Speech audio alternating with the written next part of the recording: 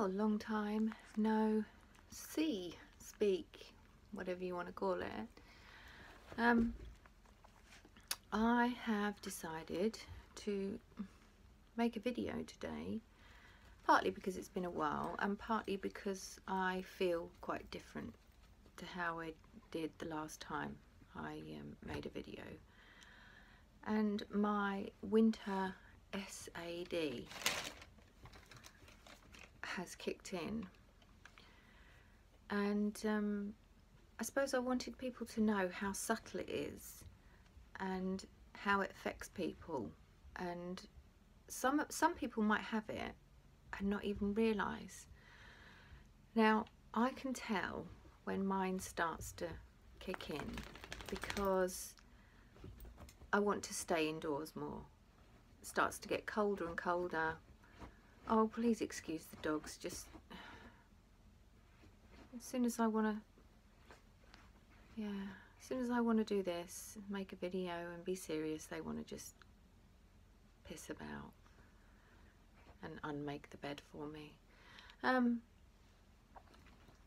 Yeah, you want to stay in more. Well, that seems pretty natural. You know, it's cold outside, it might be snowy, it is at the moment, but I find myself taking preference to my home, probably even more than I should.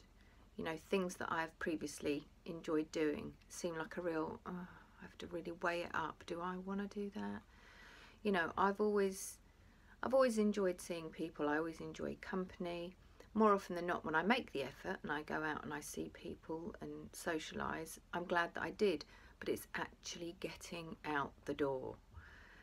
You know, actually making myself go and do it. And the next phase of my depression is wanting to sleep more. Now, this has been creeping up on me for about 3, maybe 4 weeks,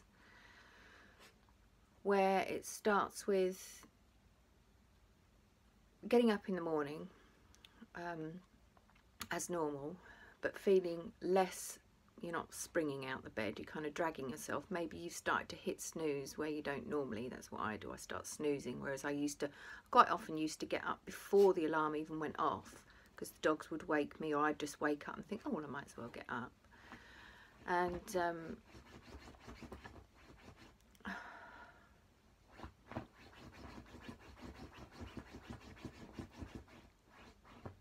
we'll find a comfy spot in a minute. Fucking hope so.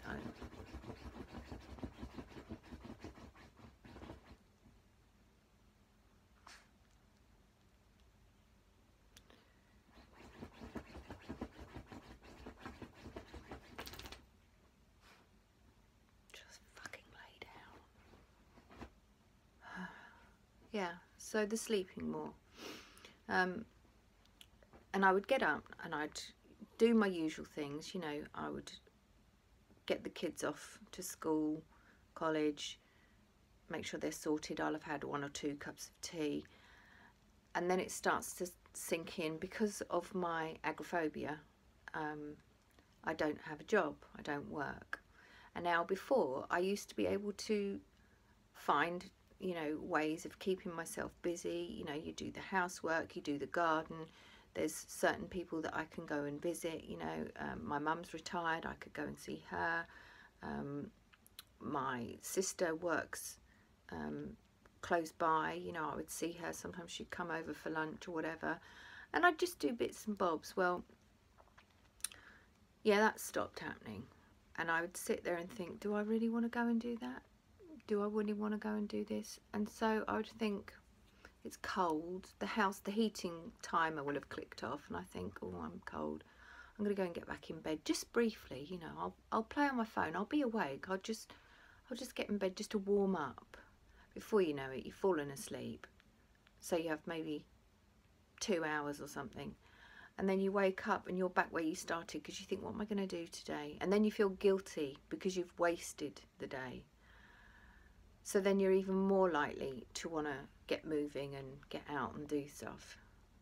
And so then I'd find that I would mooch around and I'd still be in pyjamas, you know, early afternoon, and thinking, well, there's not much point getting ready now. You know, I'm not going anywhere. I'm not going to see anyone. And quite often I would only have a shower because I think, oh, the kids will be home from school and they'll be thinking, why is mum still in her pyjamas? So that started to happen. And I just look forward to when I can go to bed. But of course, because you've had a sleep in the day, then you're not tired enough to go to bed at the usual time. So then your bedtime starts getting later and later, which then again leads on to finding it hard to get up in the morning, you know. It's just a cycle, vicious cycle, which, you know, I'm sure when you're feeling chipper can be easily remedied. But when you just feel like, what is the point in everything and anything? You know, like housework, I think to myself, what is the point? The kids don't care.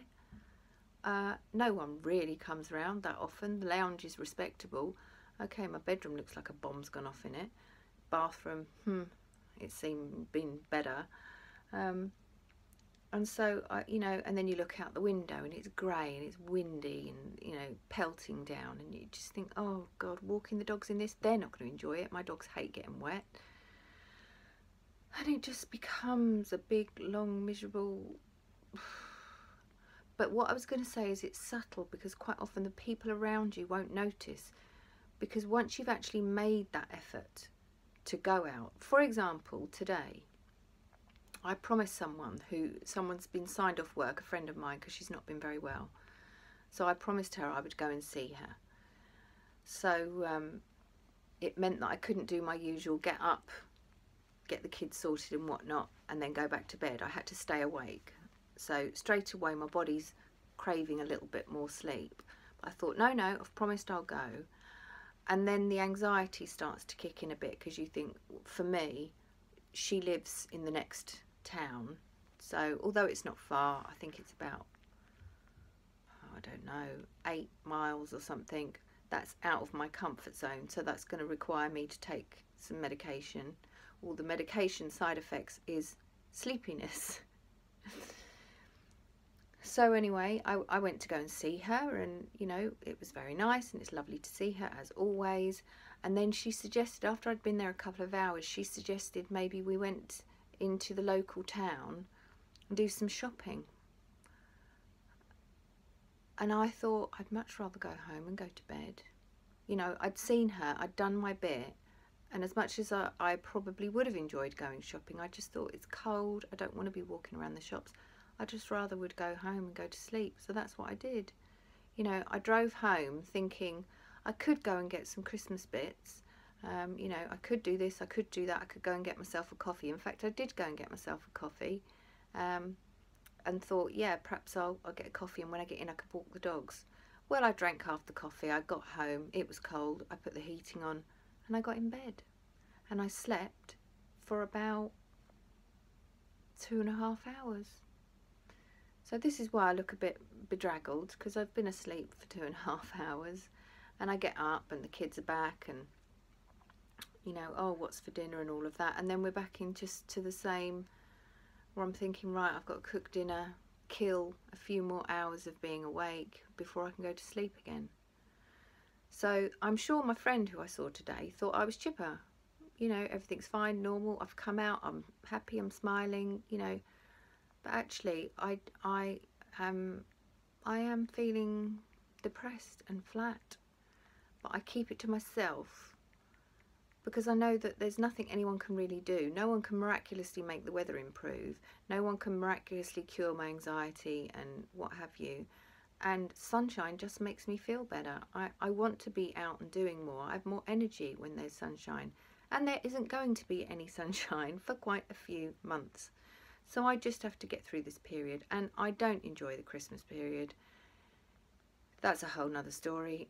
So yeah, just be kind to people who have depression. They're not lazy. It does frustrate me that even the little voice in my head constantly tells me I'm lazy. Maybe I am lazy, I don't know, but I do think it is just that I've reached that low point where my head is above water. You know, I'm not at the stage where, you know, I see no point in anything, but I'm just scraping by.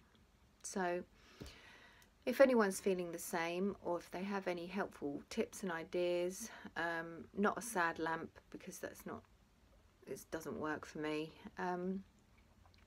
Yeah, I'd love to hear from you, and sorry if I've rambled and the dogs have been annoying, but hey, that's dogs.